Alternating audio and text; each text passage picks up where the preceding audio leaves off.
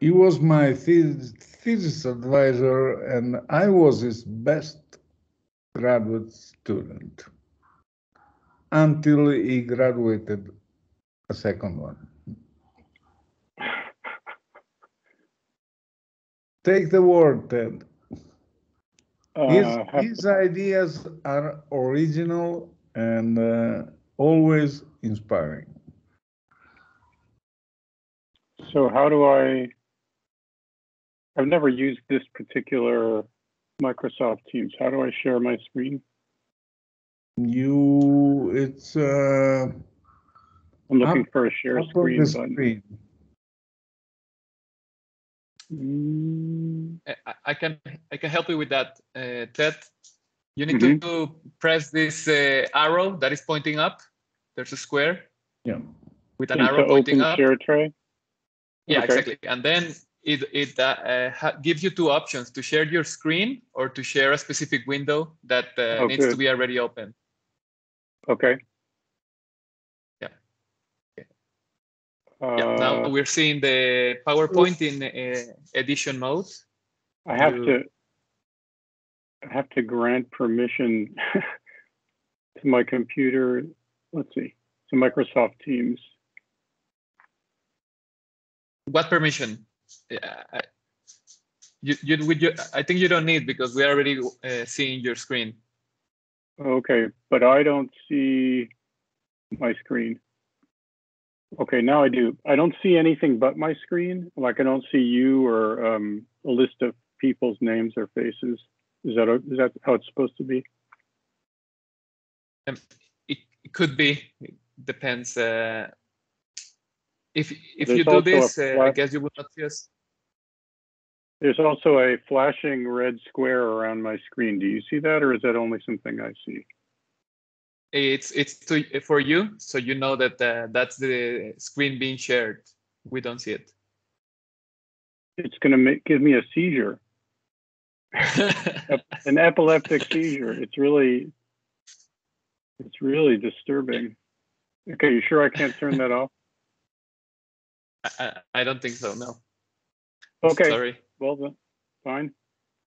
So, okay. And I also can't see what you're seeing in terms of my face. Am I lined up in the screen so you can see me? No, we cannot see you. Which is unfortunate. Hold on. I really do think if you go back to yeah, if you go back to Microsoft Teams, where this arrow is next, it should be a microphone and then a camera. Yes. Camera icon. If you, press the camera icon. It says turn it off as if it's already on. So now it's off. Now it's on. Okay. So I think maybe it's a problem with the configuration of the I think it's that I have to allow Microsoft Teams to do something with my computer. Hold on a second. Yeah, you're right. Maybe it's the permission of the camera. Right. Give control. Hold on. No, that's not what I want to do.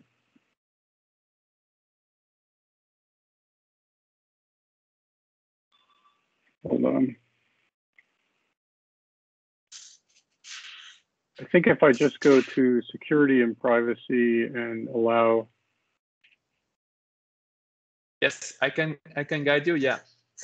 You have macOS, right? Yeah.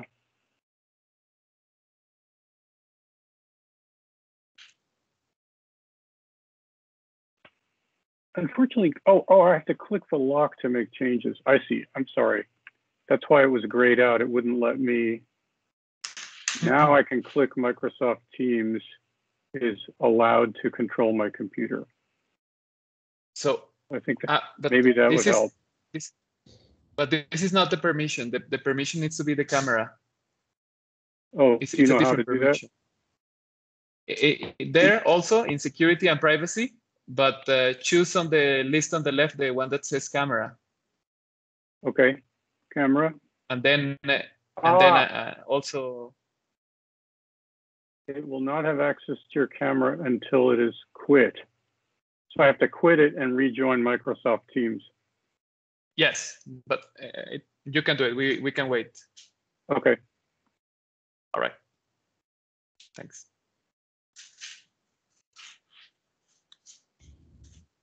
Bueno, esperamos a que reinicie su programa Microsoft Teams, profesor Ted, para que todos podamos también verlo y, bueno, tengamos la oportunidad también de conocerlo, aunque sea de manera visual, aunque sea de manera virtual.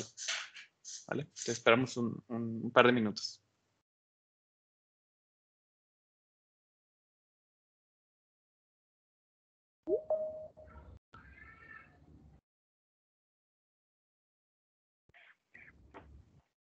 Hi, we see you now. Great. Sorry about that. I always use Zoom. I haven't used this before. Yeah. Wait, let me give you permission to be a presenter again. Yeah.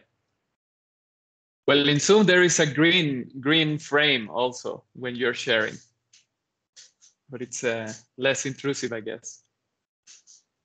Okay, so now, yeah, you see my starting slide? Great. Okay, I'm sorry for the delay. Well, since I'm the last speaker, Ricardo told me I can speak for as long as I want. So I hope you've got food and drink by you and stuff like that. Sure. No, anyway, okay. So thank you to Ricardo for involving me in this. It would be a lot more fun to be there and meet everybody. And I hope I'll do that at some point. And as far as sorry to interrupt, but that is a lie. That would not come to Mexico City because it's too scared of Mexico City. The only way to enjoy his presence is virtual, and it's great. Well, maybe that will change. Okay, so I don't really have a good sense of who the audience is. Ricardo said it's graduate students, researchers. This talk will be sort of have many different facets to it, and hopefully at least one or more of them are something that anybody in the audience can latch onto. Title is Vacuum Entanglement and the Einstein Equation. The beginning part will be rather historical and just kind of outlining the framework of this whole field. Then I'll tell you a little story about how to think about the Einstein equation completely independently of entanglement and quantum mechanics. So even if all you got was that part, that could be interesting. And then I'll put the two together and discuss some of my own research on how the Einstein equation can be inferred from an assumption about vacuum entanglement. So the whole story begins with black hole entropy. Here's the formula for it. It's the horizon area of the black hole divided by 4 times the Planck length squared. This is in units where speed of light is 1. And the Planck length, as I guess probably everybody knows, is very short, 10 to the minus 33 centimeters. So this is counting the area in units of an extremely tiny unit. And well, how did this idea ever arise? It sounds like kind of a crazy idea. Here's a little timeline of basically how we got to the point of considering such an idea. You know, Einstein finished general relativity in 1915, and right immediately after, Schwarzschild found the exact solution to the field equations in vacuum, assuming spherical symmetry. And well, he didn't understand what he had discovered was a black hole, but that's in fact what it is, a spherically symmetric black hole. Einstein didn't expect, by the way, that anybody could find an exact solution like that. The equations are tremendously complicated looking. So he was surprised, but in fact, there it was. And then almost 50 years later, Roy Kerr found another exact solution, this time describing the rotating black hole. Again, nobody had any right to expect that there would be an exact solution.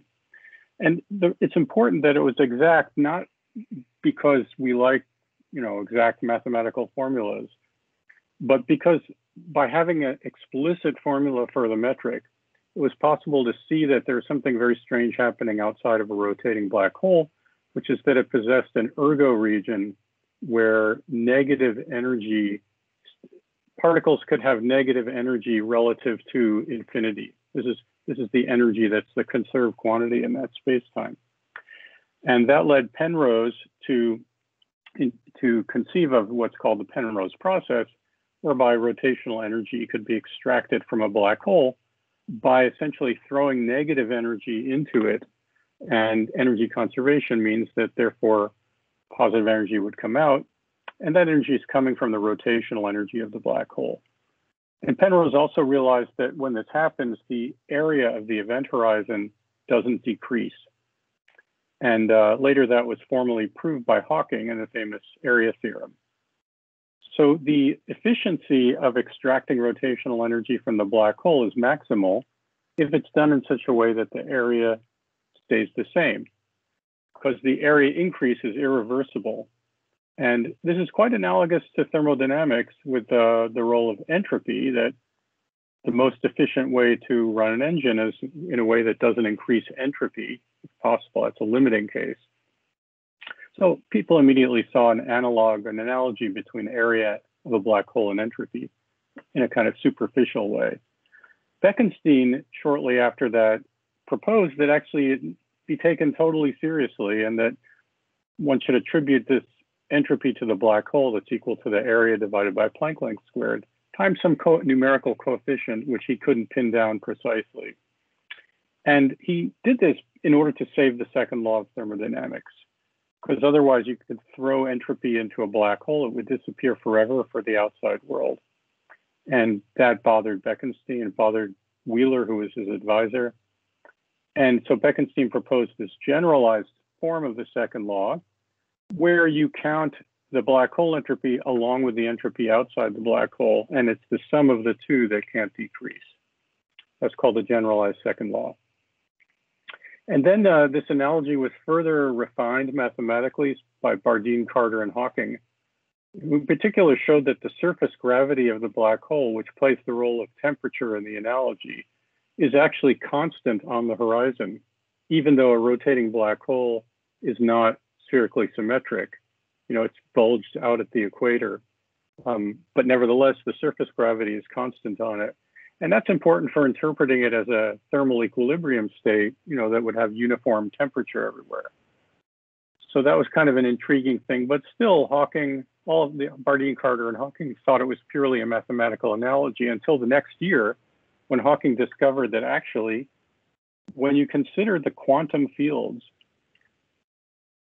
in which a black hole spacetime is, or that are propagating on a black hole spacetime, he found that the black hole will actually emit thermal radiation in vacuum. In other words, the vacuum is unstable and it emits radiation from the black hole at a temperature. It's exactly thermal, and the temperature is proportional to the surface gravity, which is a purely classical geometrical property of the black hole. And the temperature is proportional also to Planck's constant. It wouldn't happen if it weren't for quantum mechanics. And the surface gravity divided by 2 pi. So that's suggested that Bekenstein's generalized second law actually was true. In fact, it wouldn't have held without the Hawking radiation. But why should entropy have anything to do with area? It just seems absurd from the viewpoint of anything else that was understood previously about entropy.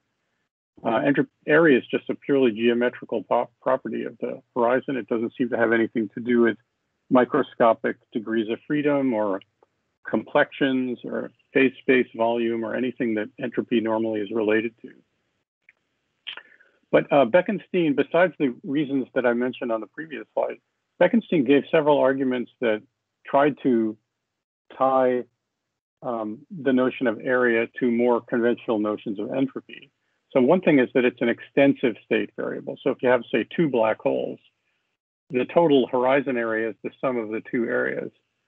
And that's an extensivity property that we would expect for an entropy in a system.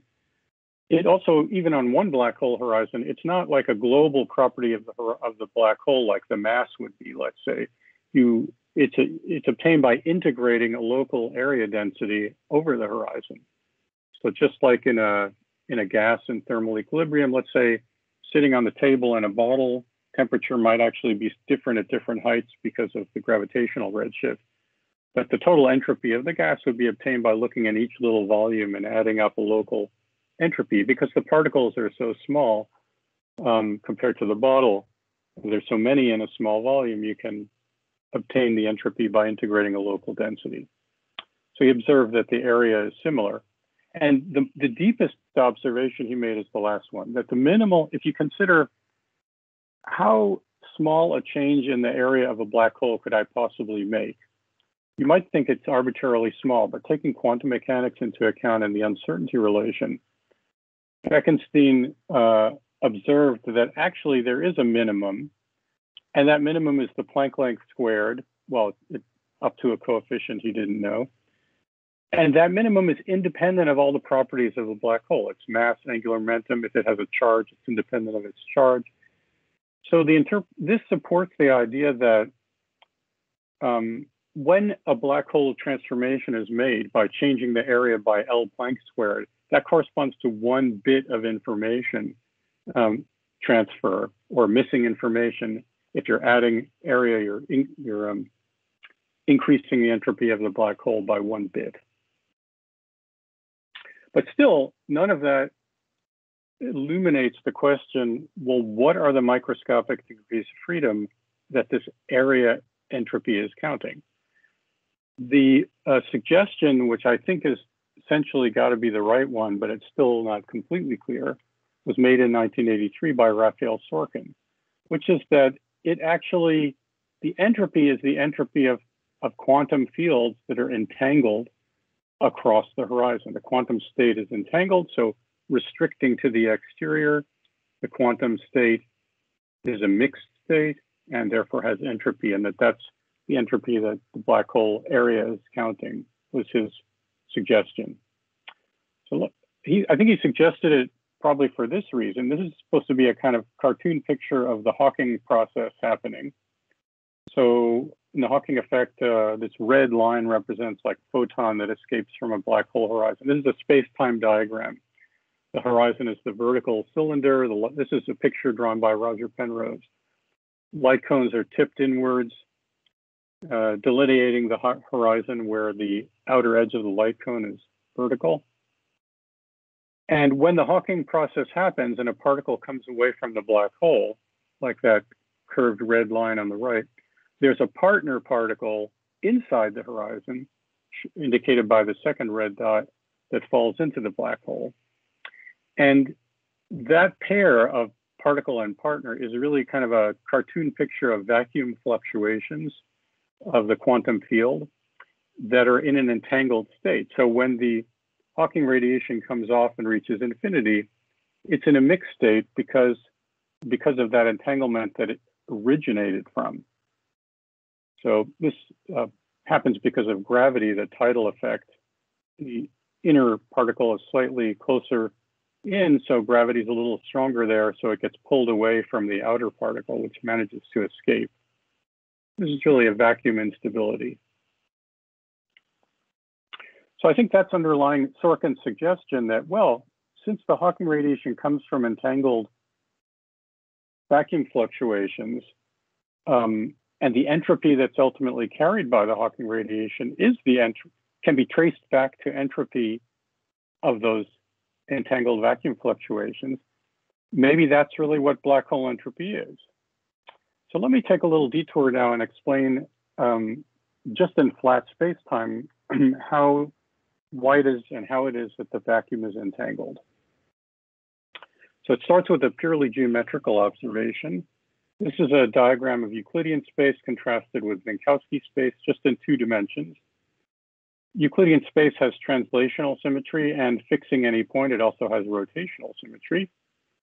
And if we write the line element in the usual Cartesian form, you don't see the rotational symmetry manifest, but we can switch to polar coordinates based at this center point. And then the rotation symmetry just corresponds to translating the angle theta. So it's polar coordinates make it manifest. similarly, in Minkowski space, we can write kind of Cartesian so-called Minkowski coordinates that make it obvious that Minkowski space is translation invariant in space and time. But we can also switch to polar coordinates, which are exactly the same as the Euclidean case, except for the minus sign. And then look at what does eta translation, eta playing the role of the angle theta, correspond to. And it's another symmetry on Minkowski space, which is called boost symmetry. It's actually Lorentz transformations that leave this central point fixed. And under the flow of those transformations, the Minkowski space sort of rotates into itself, but it's by hyperbolic rotation, such that the region inside this right-hand wedge flows into itself. So a point that starts in that wedge always stays in that wedge. That's called the Rindler wedge. And it gives you a different notion of time translation inside that wedge. I mean, ordinary Minkowski time translation would be just moving straight up this diagram, whereas boost translation is moving along these hyperbolae, which are actually, each one of them is a uniformly accelerated world line. So there's some Hamiltonian that generates the time evolution along this boost flow, and that's called the boost Hamiltonian. And the entanglement of the vacuum finds its expression in terms of that boost Hamiltonian in the following way. So here's again the picture of Minkowski space. Draw a space-like line through it, and that a point in the middle divides space into two halves. By the way, in higher dimensions, we have other planar dimensions perpendicular to this diagram. So we've got a division of space into the right side and the left side. And if we consider the Minkowski vacuum, which I'm writing here as 0, meaning the ground state of any quantum field in there, it could be the quantum fields of the standard model, for example. I mean, it's not just free fields. There's a general amazing result that that ground state can be written in this form I've written here as an entangled, as a sum over energy eigenstates of the boost Hamiltonian here, which also has a counterpart on this side. N would label one of those energy eigenstates. E boost N would be the energy of that state. And the form of the vacuum is an entangled, it's a sum of products of a state N on the right wedge and the CPT conjugate state on the left wedge. And then summing over all the spectrum of the Hamiltonian, or I mean of the eigenstates of the Hamiltonian, and weighting by e to the minus pi over h times the boost energy, that's actually the form of the vacuum state. And you see this is an entangled state because it's a sum of products of quantum states.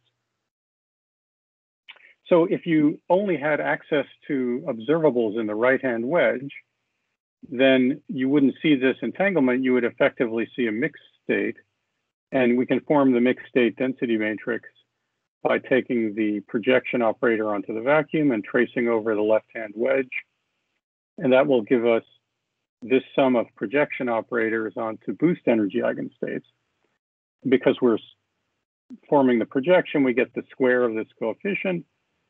And this looks exactly like a thermal state, exactly the Gibbs canonical ensemble for the boost Hamiltonian at a temperature.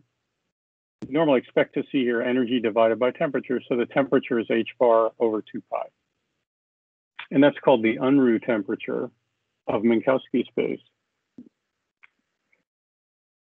You know, temperature is, you're used to it being an energy, having dimensions of energy, but that's because Hamiltonians normally have dimensions of energy because they generate time translation. This Hamiltonian is generating this boost angle, and an angle is dimensionless.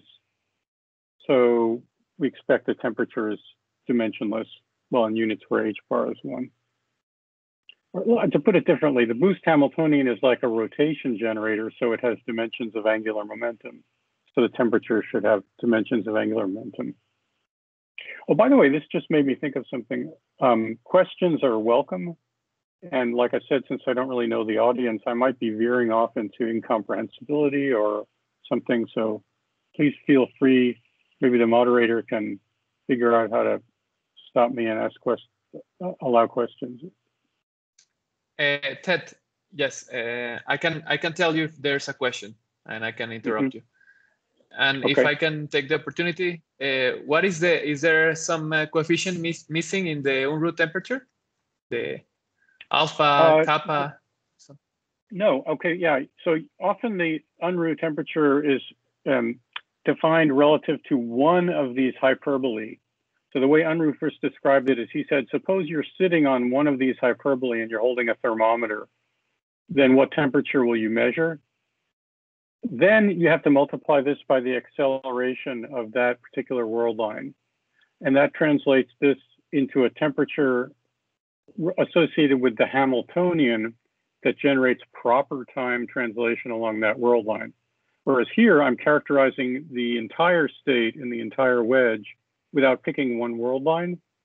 And the Hamiltonian is not generating proper time translation, but generating boost angle translation.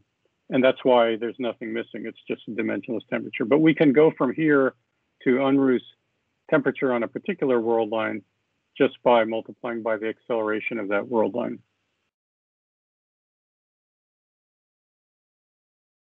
Thanks. Did you say there was another question, or just that you will stop me if there is one? No, I will tell you if there's another question. For now, there is not. Okay, great.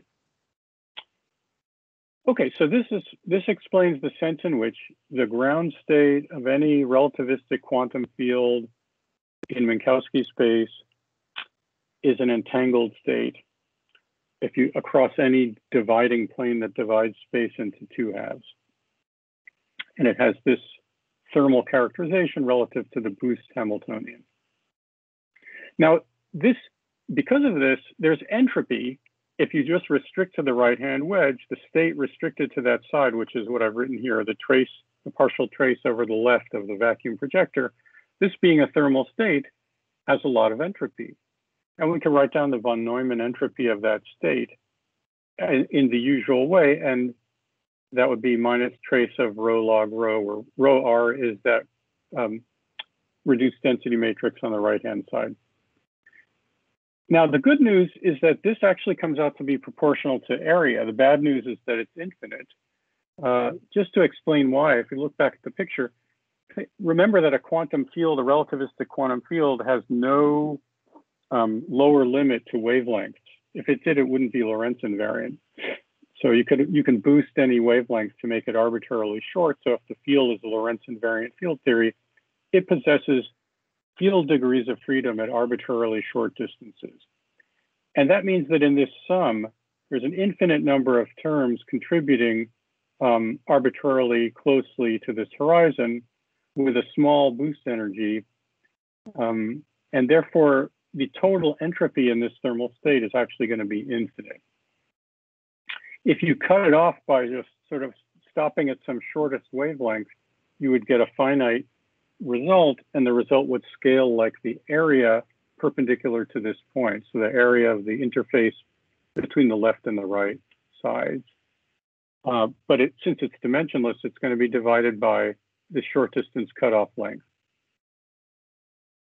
So this is entropy that's actually present in the vacuum outside of a black hole.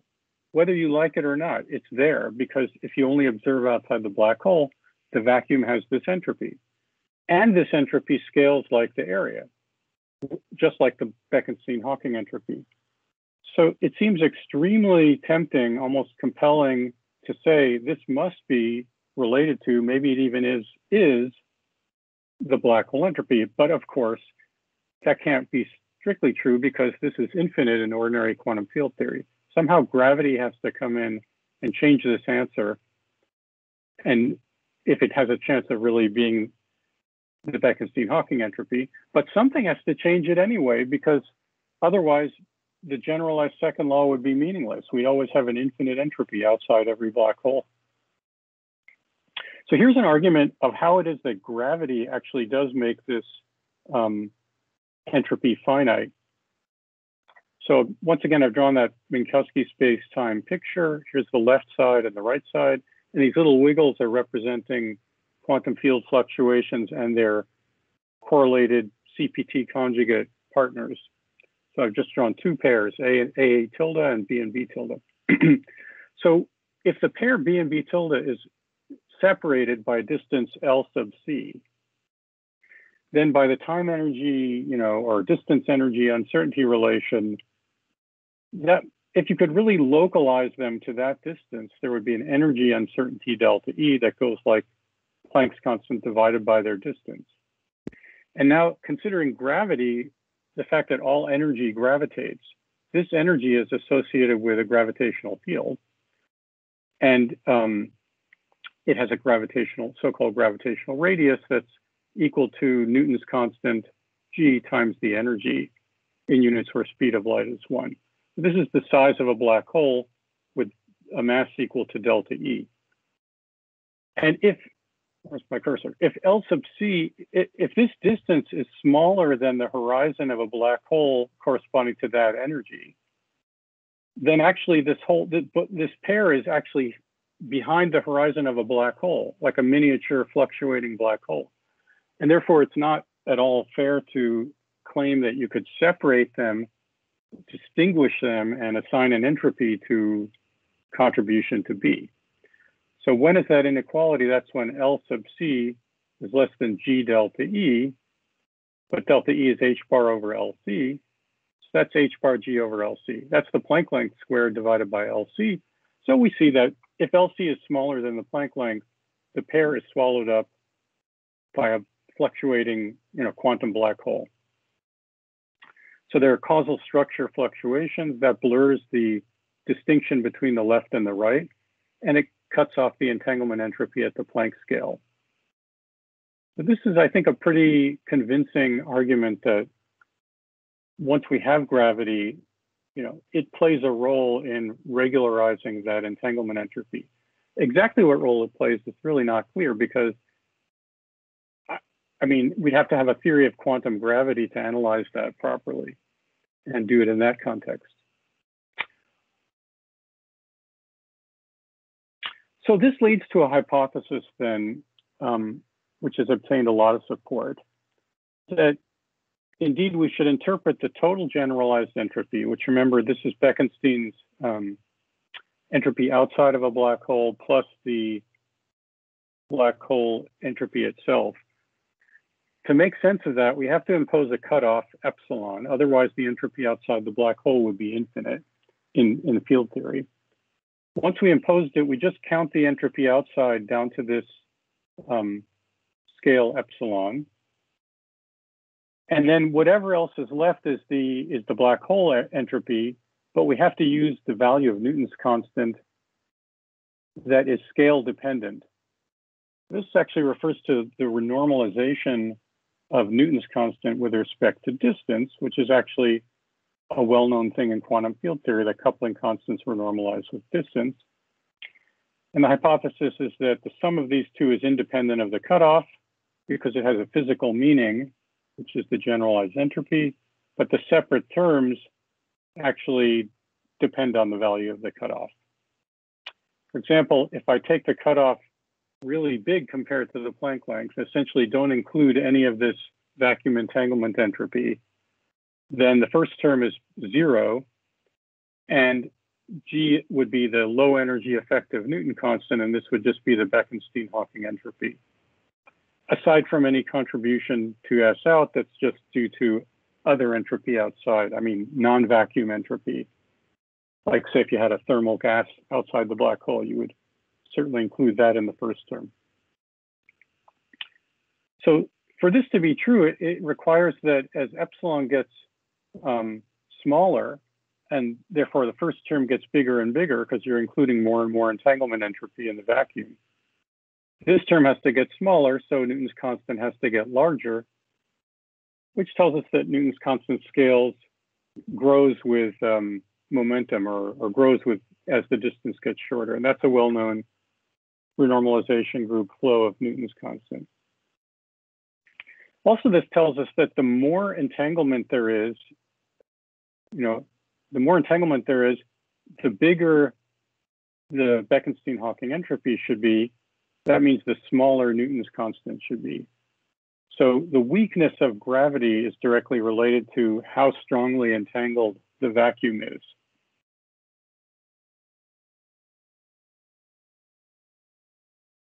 Okay, so that really brings us up to an idea that I pursued, which is to sort of turn this whole business around backwards. Remember, to get to this point, I had to make this hypothesis, which was not derived from quantum gravity. It was kind of motivated by hand-waving arguments.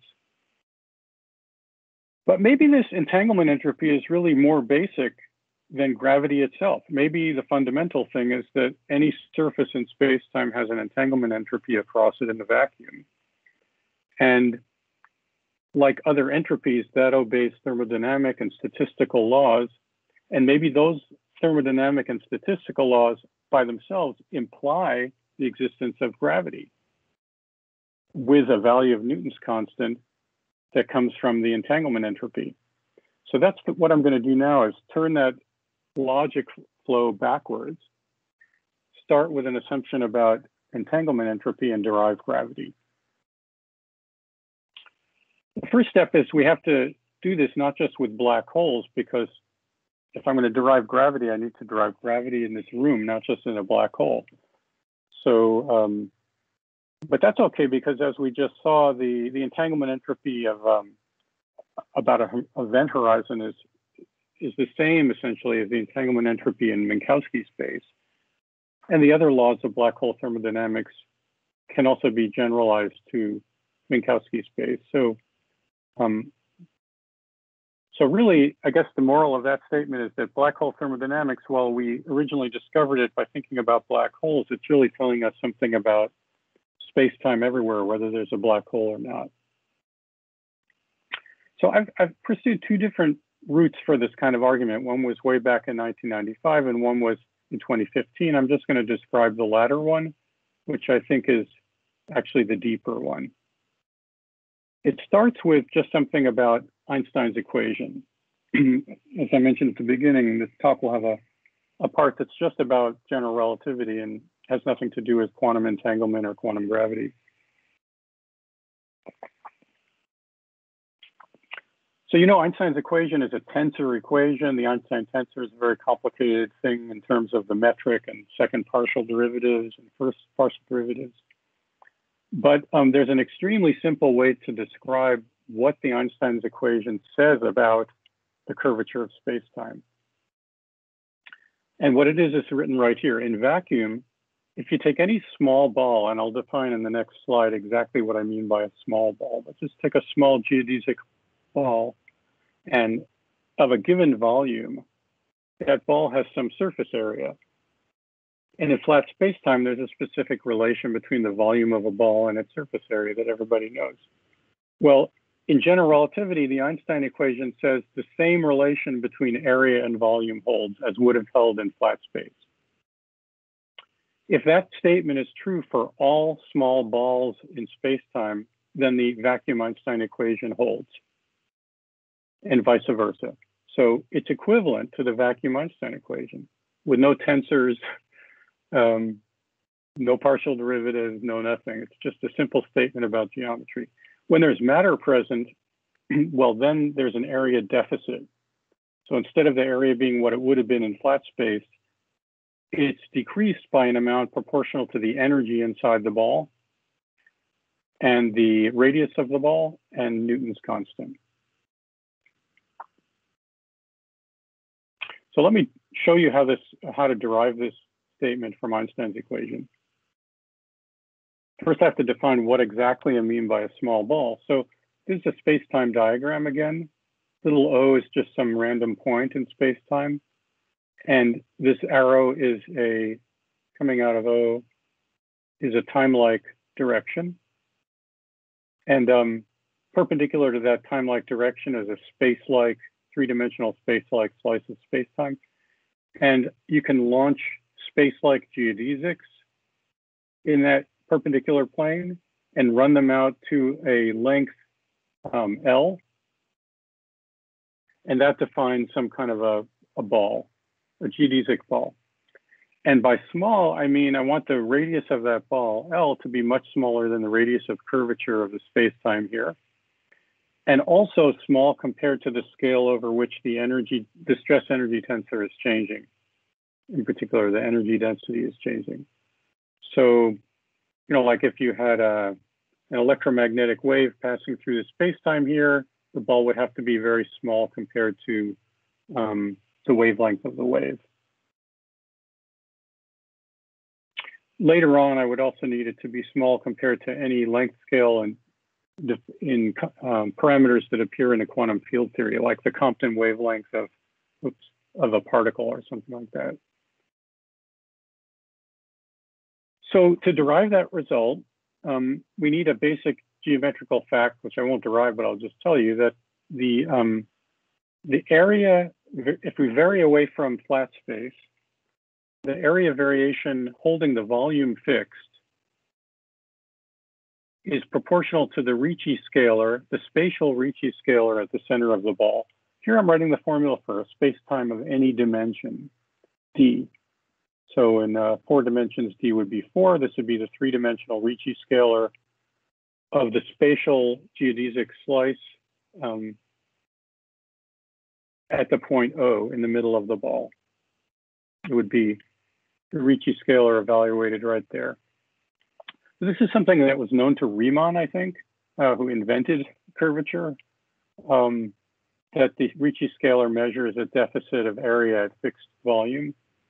The coefficient involves the area of the unit sphere, and at d minus 2 dimensions.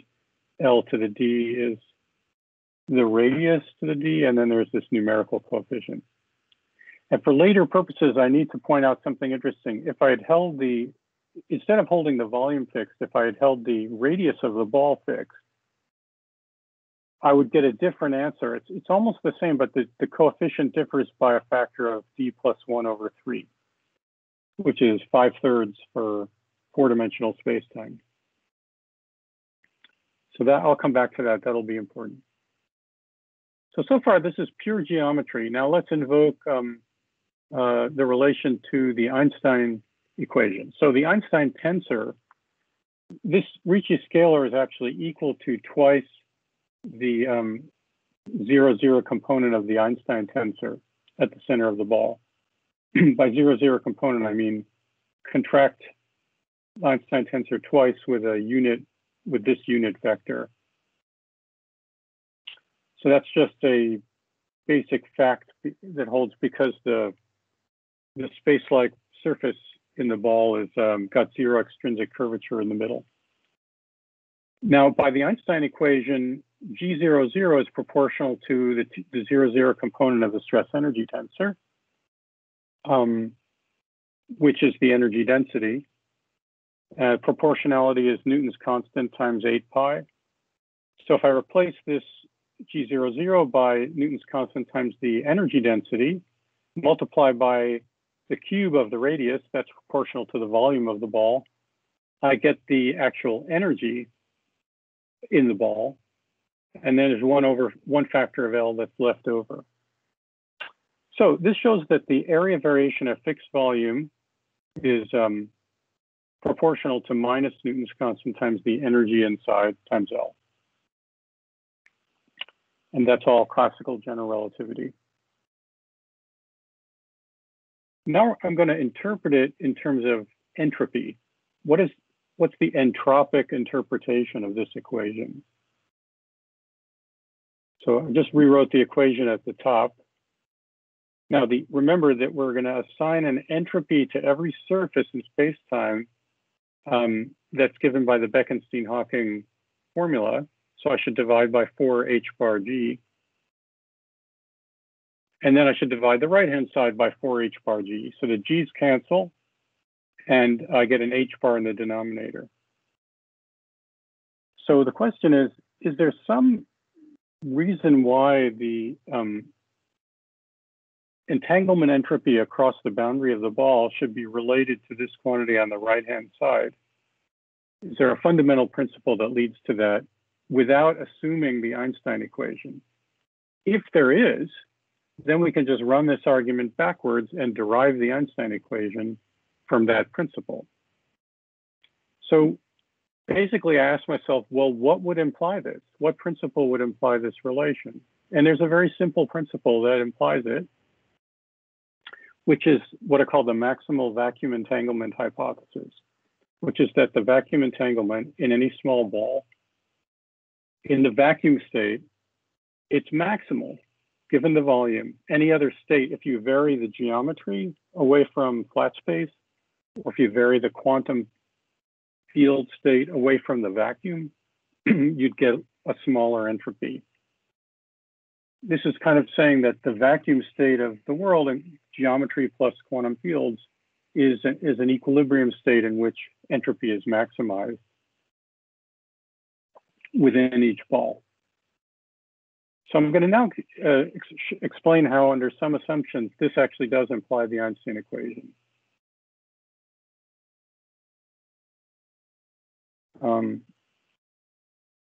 Okay.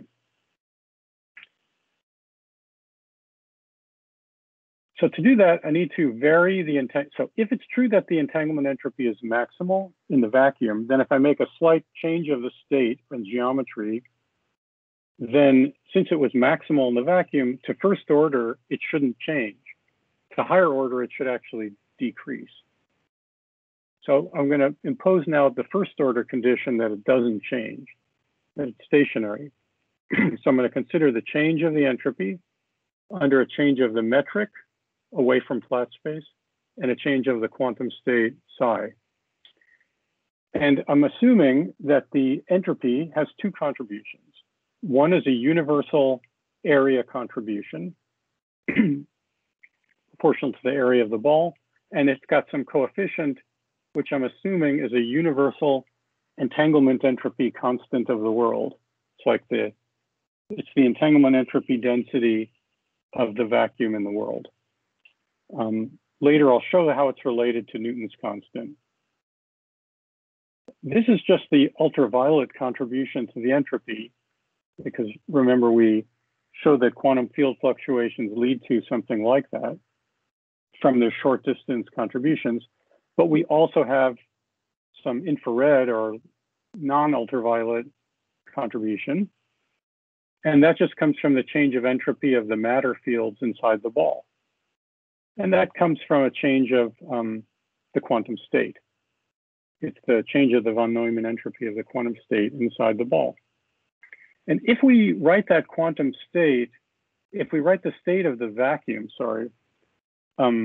as e to the minus some k, so in the form of a thermal state, then the usual statistical mechanics arguments tell us that this entropy variation is proportional to the variation of the expectation value of k, as I'll show now, just to review it again. So consider the ground state of any quantum field theory restricted to the diamond. It has some state that could always be written in this form by just, k is minus the logarithm up to a normalization constant. There's a name for this k, it's called the modular Hamiltonian. And if we vary the state, that means then the variation of the entropy is the variation of the von Neumann entropy. And if you ever looked at that in quantum statistical mechanics, you know that that just is equal to the variation of the energy divided by the temperature. This is like the first law of thermodynamics that says variation of entropy in equilibrium, away from equilibrium, is variation of energy divided by temperature. I have no temperature here because I didn't put any temperature up there. So this is just to justify my previous formula that I'm going to interpret the variation of the IR part of the entropy as variation of the modular Hamiltonian expectation value. Now this would be useless if it weren't for the fact, if we didn't know more about K. And for a conformal field theory, we know everything about K. A conformal field theory is one that's completely scale invariant. So it's a special kind of matter. Real matter is not a conformal field theory, except perhaps in the deep ultraviolet. But I'm going to show you the derivation for the case where it is because it's much more straightforward. And I'll briefly indicate that the way I think it can be generalized to any quantum field, not just a conformal one. So for a conformal field theory, this K is actually equal to the conformal boost energy divided by the en route temperature. And the reason is, let me just briefly tell you why this is. Let me go back to this Rindler wedge. Remember the Unruh effect, that if you take the vacuum state in Minkowski space and restrict to this wedge, it's actually a thermal state with respect to the boost Hamiltonian. Well, this Rindler wedge is can be conformally mapped into the interior of that small ball diamond. You see, inside this ball in Minkowski space, there's a kind of causal diamond, and there's a symmetry that flows the interior to itself, which is not it's not a true symmetry of space-time, but it's a conformal symmetry of space-time. And the vector field that generates it is, I've named zeta here. That's called a conformal boost filling field. And this K is equal to the integral. You take the stress energy tensor, contract it with the conformal boost filling field. That gives you the current, conserved current for this conformal field theory. And then integrate the flux of that through the surface sigma. That gives you the conformal boost energy. And it's a theorem in conformal field theory that K is actually equal to the conformal boost energy divided by the en route temperature. So we get a direct link between the variation of K, which means the variation of the vacuum entanglement entropy, and the variation of the energy. That's the whole point here. Let me just, if you didn't follow anything in the past 5 minutes, let me just say the bottom line is that the variation of a quantum field entropy away from the vacuum for a conformal field can be directly related to the variation of the energy density in the state. Ted. Now, yes. We have a question from Erika Cecilia. Go ahead. Mm-hmm. Yes, I want to know what's the mean of Newman entropy because I didn't understand the entropy of Newman. It's actually what I've written. Let's see, did I write it earlier? You're asking me about this? The von Neumann entropy, is that the question? Yes. Okay, good. So that's by definition minus the trace of rho log rho. It's the quantum mechanical generalization of the Boltzmann definition of entropy. That's the sum of probabilities times the log of probabilities with a minus sign. So it's just the quantum version of Boltzmann's probability entropy formula. Sorry to intervene, but we have been exposed to it by one Maldacena, so that may have created some confusion. Did he explain it in a different way, incompatibly? Yeah, of course. Well, maybe we should come back to this in discussion. And no, he was trying to explain the information paradox. And,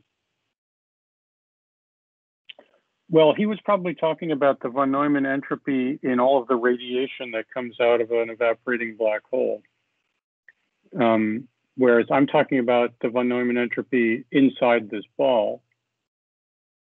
So it's still the same kind of entropy, but it's in a different region of space-time.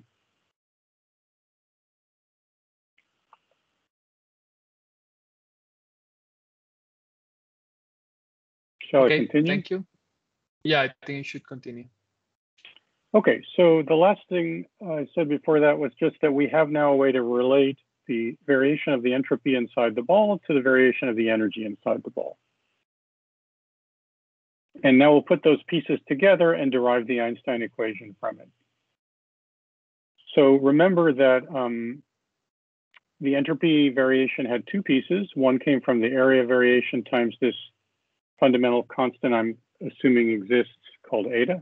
And the other was the variation of this modular Hamiltonian expectation value. The first one, remember, is related to the value of the Einstein tensor 0, 0 component in the center of the ball. And as I just said in the previous slide, the second term, this is related to the integral of the energy density weighted by this conformal boost skilling vector. And when you actually do this integral, what you end up with is what I've written here. Again, assuming the ball is small compared to variations in t, so I can pull t out of the integral, I just get the variation of the energy density right here with some coefficient. And that coefficient looks a lot like this coefficient, even though it came from a completely different place. In fact, this whole part, omega L to the d over d squared minus 1 is common. And my hypothesis was that if I add this to this, I should get 0.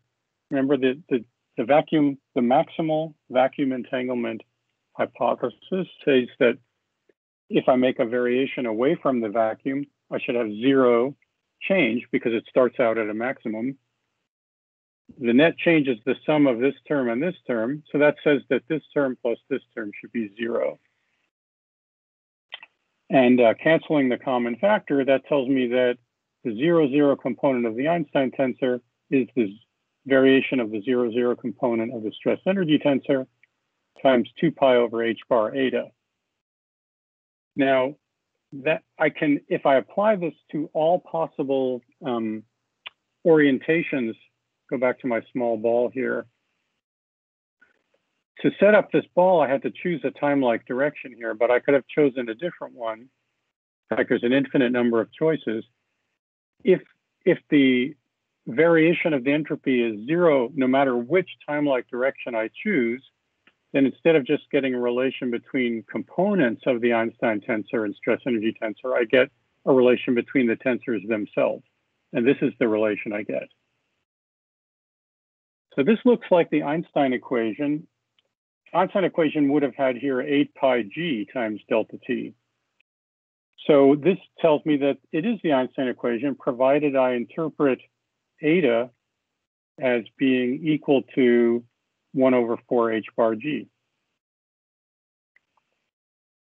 But it's really the opposite. I'm defining g. Eta was an input in my hypothesis. It's the vacuum entanglement entropy density. So I've derived that this equation holds, which means that I've derived that the value of Newton's constant is given by eta according to this formula. There's something beautifully consistent to observe here. It's not just that eta goes like 1 over h bar g, but the coefficient is precisely 1/4. So the entropy density I started out with actually agrees with the Bekenstein-Hawking entropy density that I would have gotten from this Einstein equation for a black hole. And that's not, it's non-trivial consistency, because if I had instead of fixing the, if instead of varying the area at fixed volume, I had varied it at fixed radius, remember the coefficient would have been like 5/3. I would have had a discrepancy of a factor of 5/3 or 3/5 in 4-dimensional space-time. So this would have disagreed with the Beckett. Yes. Sorry to interrupt you. Ricardo has a question. Okay. Yeah.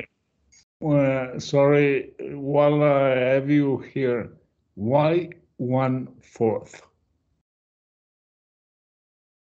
The dimensions, but 1/4?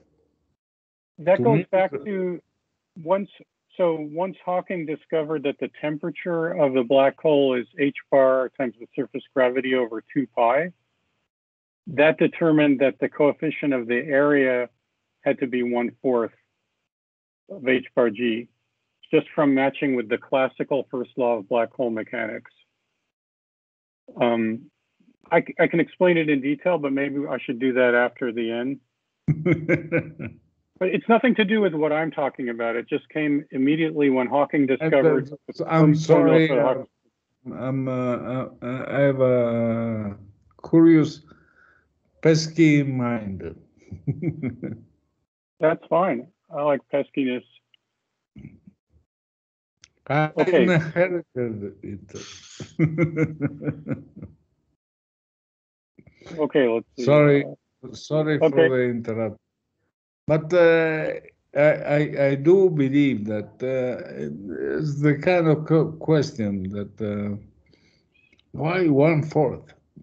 Right.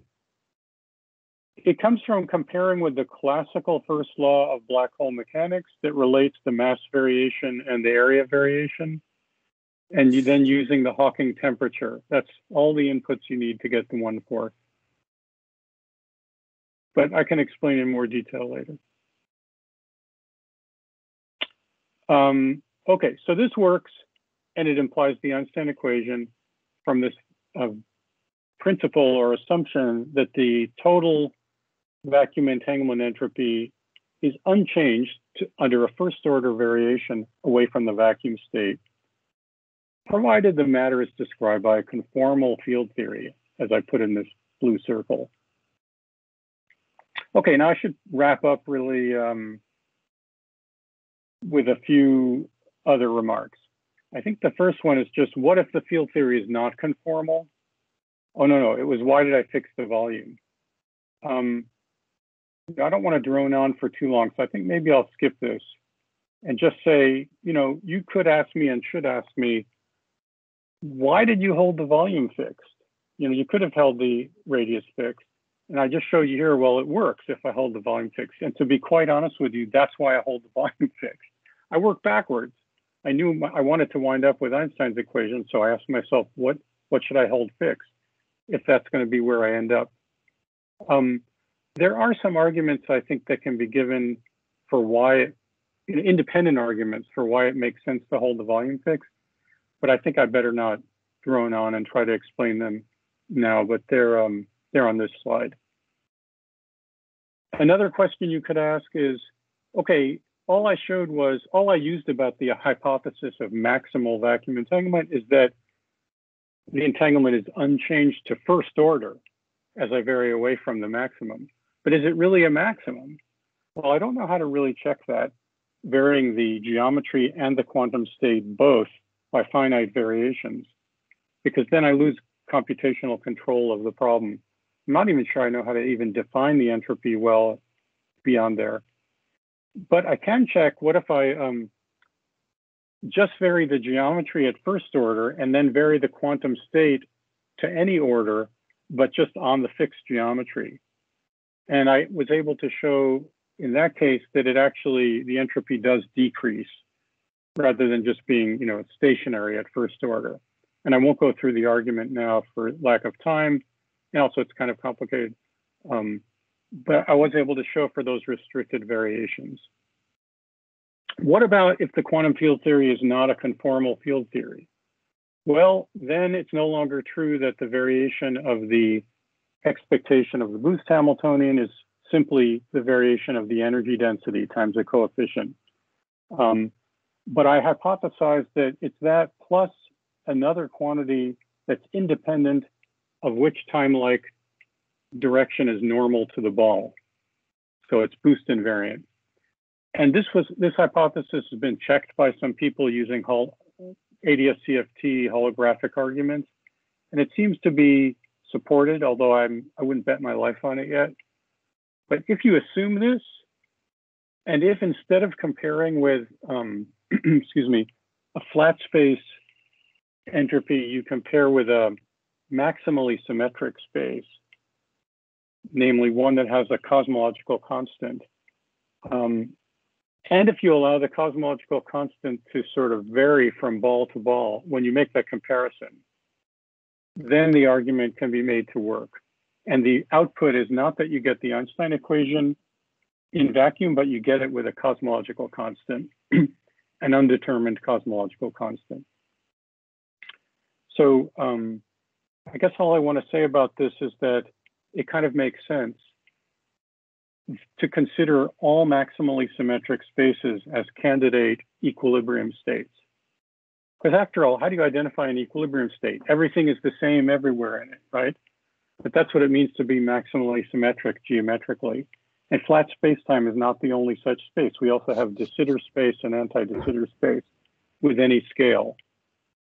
So that's the idea behind this. And I'll skip all the technicalities. And I'll end on this slide just with a few remarks. What should we make of this argument? So first of all, does the non-conformal story I just sort of briefly sketched really work? What about finite variations and also states that are not described by first order variations away from the vacuum? There's a puzzle actually with coherent states. If you take, let's say you take a magnetic field, a very strong magnetic field, it's a very highly excited state compared to the vacuum state, but it's a coherent state. And as such, it doesn't actually change the entanglement entropy between the inside and the outside of the ball. There's a technical reason for that, why coherent states don't change entanglement entropy in non-gravitational quantum field theory. That seems to be a bit problematic for this argument. That's something actually was pointed out to me by Madhavan Varadarajan. That's how you say his name? Varadarajan. Anyway, I don't really know the answer to that, so that's a worry. Can scalar tensor gravity also fit consistently in the scheme? Is the vacuum entanglement really maximal, or is it just stationary? And if it's really maximal, why? Like, what does this really say about quantum gravity? And I think that's the last question I want to just end on.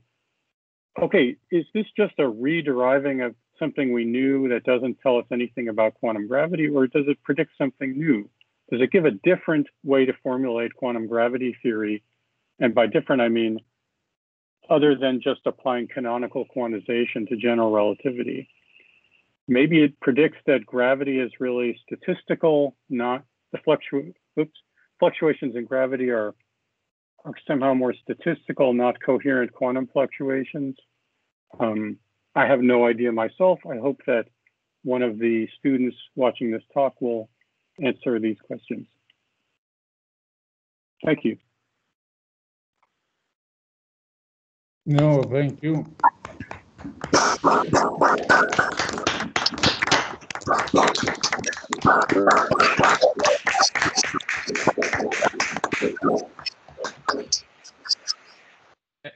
Ricardo, you want to manage the questions? No, please. All right. All right. So let's start with Edgar Alejandro.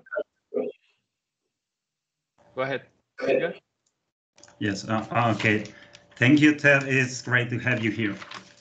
I have two questions. One is very basic.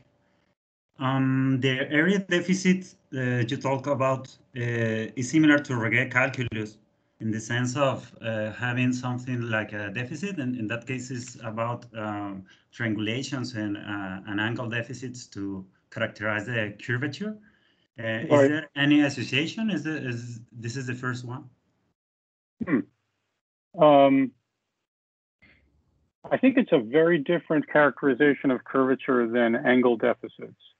They're both deficits. There must be just alternate ways to characterize curvature, but it seems very different. The angle deficit has to do with holonomy, going around a closed loop, and this has nothing to do with anything about a closed loop. Well. The other one is more maybe like a philosophical one. Have you seen the work of Sean Carroll about extracting the Einstein equations from Hubble space? I guess is the title.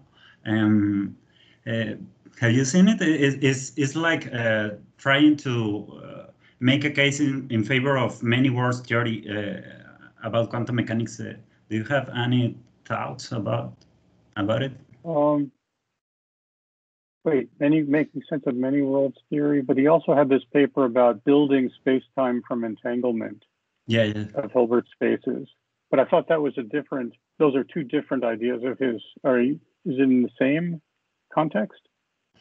I guess it's the same, but maybe I understood something bad. Actually, it is based on your work.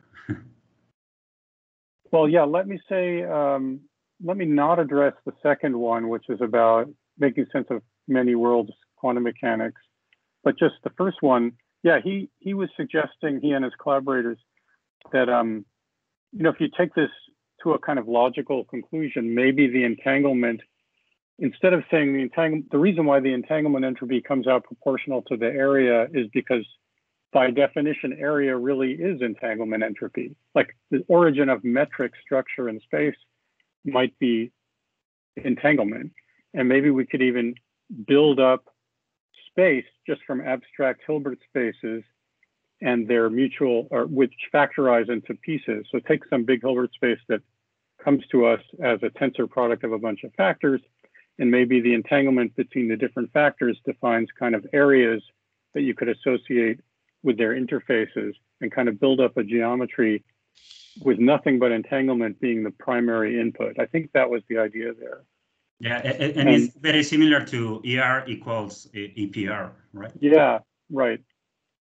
So, yeah, I mean, I think it's a very neat idea. I agree that it's sort of like, seems to be the direction this sort of points in, but it's very, very difficult to, from what I can see, to turn it into more than just a vague idea, because, what is this theory you're starting with that has no space-time and no time and no, I mean, how do we, what collection of Hilbert spaces with factorization and what quantum state on them should we take such that they end up corresponding to defining a space-time? A random collection of Hilbert spaces and a state on them would define entanglements that are incompatible with being embedded in any space-time picture. So I'm not criticizing it so much as saying it's, it seems like it's the beginning of an idea, but I don't know how to develop the next step of it. But I think it's very intriguing. Yeah. Can I say something about the first thing you asked? I think I disagree with what I said, and I think I agree with what you were suggesting. There's a closer relationship than I was thinking between the angle deficit and the area deficit. Because of course, like in a plane, if you have an angle deficit, then you get less circumference than you would have expected for a given radius of a circle. If it's a deficit or if it's a, so probably there is a way to, this is like probably related to a solid angle deficit, not a single angle deficit. The area deficit is like a solid angle deficit. Yeah, because the triangulation are simplexes and maybe there is an association. Thank you so much again. Thanks for the question. Thanks, Edgar. Alejandro. Do you want to ask, Ricardo? Oh, yeah. Well, going back to rigid calculus, I was given it as a homework when I was your graduate student. Ponzano Reggi. And has become relevant, I think, in soft matter physics. The one thing I'm curious is the same question I asked Juan Maldacena. Area and not extrinsic curvature. That has, we're talking about real objects, right? Black holes, and they bend. And although I do appreciate the mathematical part of general relativity, shouldn't they come in as at least corrections? Yes, and it actually does. Did Juan not say so? Because, so I know of a very specific context in which extrinsic curvature corrections do play a role to the entanglement entropy formula. there's this Ryutaki Yanagi formula for relating entropy in a CFT to the area of a minimal surface in the bulk of the ADS spacetime that ends on the region in the CFT. But that's a leading order result. And if you have higher curvature, it has to go beyond Einstein's theory. So if you have higher curvature terms in the gravitational action, then that changes the relationship between the horizon and the entanglement entropy, and the correction involves extrinsic curvatures of the moment you propose a scalar tensor gravity, that would come automatically, I think. No, actually, I think so. For scalar tensor, my inclination would be to make a conformal rescaling of the metric, absorbing the scalar field function multiplying the Ricci scalar, and basically work in what's called the Einstein frame, as you know. So I basically turn it into an Einstein-like theory. We worked on that. Right. Then it would be the entropy of, it would be, once again, just the area would be the entropy in the Einstein frame. And I think that's the right way to handle scalar tensor theory. I don't think that would, in itself, would bring in extrinsic curvature. It's a kind of a dimension or derivative counting sort of thing that it is that you only get extrinsic curvature contributions when you have higher curvature contributions to the action, or you're looking at lower order divergences in the entanglement entropy, or would-be divergences. I could point you to references. Also, Aaron Wall showed that the generalized second law, the area increase theorem, doesn't work as a second law for Lovelock gravity. That's a higher derivative correction to Einstein's general relativity. And I think Aaron Wall showed that perturbatively, if you want to correct it, you should add extrinsic curvature terms to the entropy formula.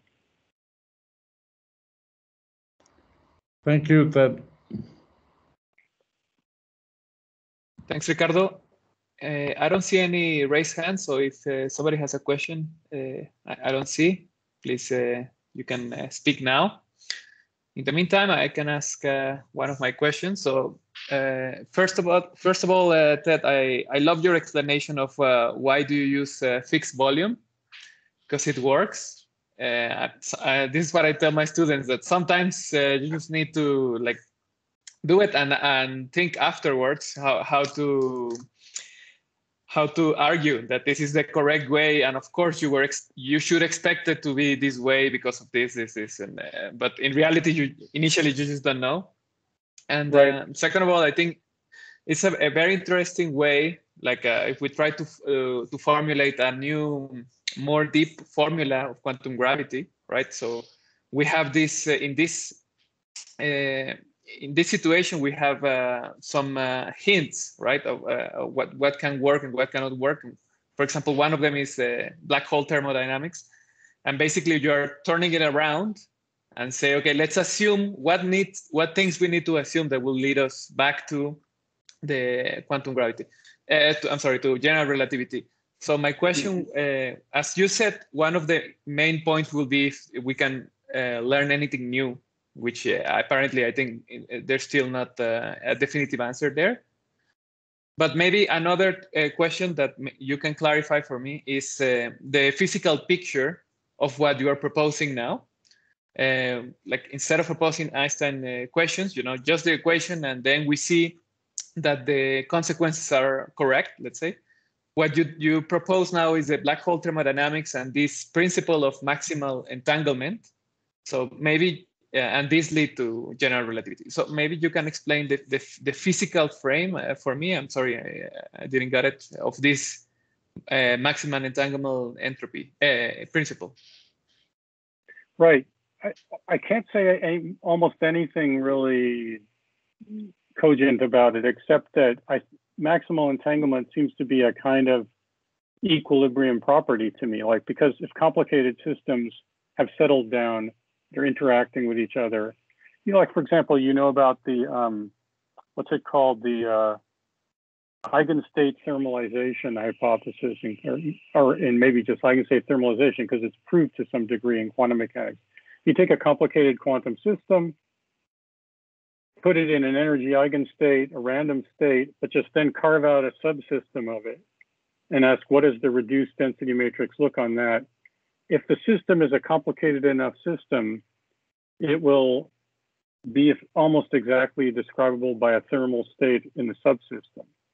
And that's one way of accounting in quantum statistical mechanics in a way for why are systems and subsystems in equilibrium well described by the canonical ensemble. So I guess I'm saying, and the canonical ensemble maximizes entropy at fixed energy. So somehow entropy maximization seems to be just a natural outcome of complicated things interacting with each other. Entanglement entropy maximization, because everything has had a chance to get entangled with everything else. So if I think of a big universe having in its old age, it's had plenty of time to settle down. Whatever the microscopic fundamental description is, it's settled down into its state that is maximally entangled. One region is always maximally entangled with the adjacent region. If it weren't, it's like information would flow. Something would still be happening. So this is completely hand-waving, but it's the way I think about why would it be natural that the vacuum would have this maximal entanglement property. I mean, of course, ultimately, this would really only be satisfying if we could derive it from some fundamental underlying theory. So I'm not aiming that high at this point. So in a sense, we can see it as some kind of zero law, where you say, like, if it weren't, there will be some transfer. Instead of heat, transfer of temperature will be a transfer of information to get the entanglement. Mm-hmm. Right? Okay, so yeah, very interesting idea. Sorry. So I don't see any more questions, so I think this is the moment then to end by thanking our speaker. So if you can, please turn on your cameras and microphones so that we can thank Ted.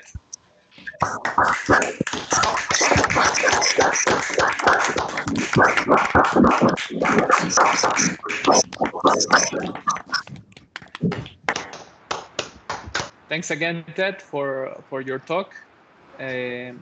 So, con esto terminamos la escuela de verano, ¿verdad? Si no me equivoco.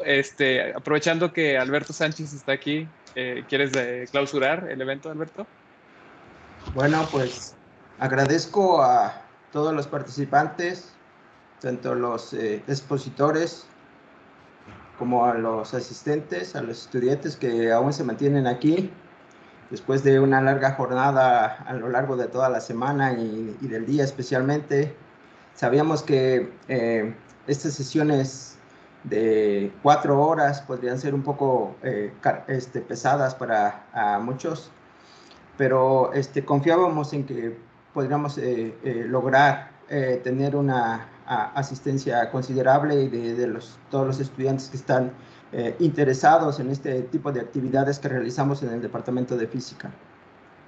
Como saben, en esta ocasión la realización de esta escuela de verano coincidió con el 60 aniversario del departamento, ¿no? Esta es la 52ª edición de esta escuela y pues nos es muy grato que hayamos podido llevar a cabo la realización de este evento aún en estas circunstancias. Y pues deseo que haya sido para todos los asistentes principalmente, que está dirigida a los estudiantes de provecho. Entonces, sin más que agregar, pues doy por finalizado oficialmente el evento y la realización de esta jornada de actividades con motivo del 60 aniversario del Departamento de Física de CIMISTAC. Gracias a todos.